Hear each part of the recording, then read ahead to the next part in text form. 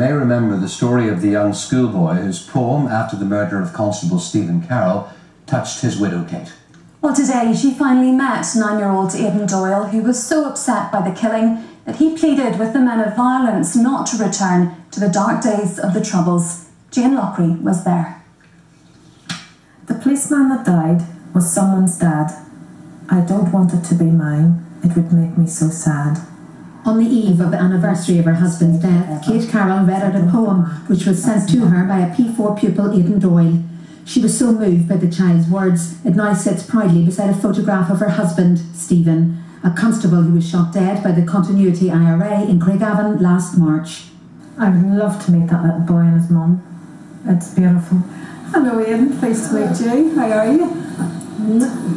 And today, after UTV appealed for the unknown poet to come forward, Kate finally met Aidan Doyle, who's now 9, at his school, St James's Primary in Newton Abbey, and got her own personal rendition of the prose which so touched her heart.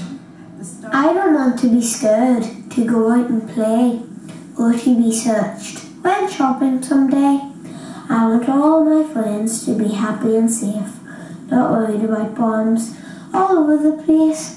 Shortly after the murder of Constable Stephen Carroll, Aidan wrote the poem for a European peace project. It won first prize and was published in a poetry booklet entitled Drums for Peace. I just thought, well, that he was someone's dad, so why it's not fair. That wee boy had to face his dad dying, and I still have my daddy here. Can I just ask you just to recall the moment whenever you opened the envelope and read Aidan's poem? I cried my heart out, Aidan.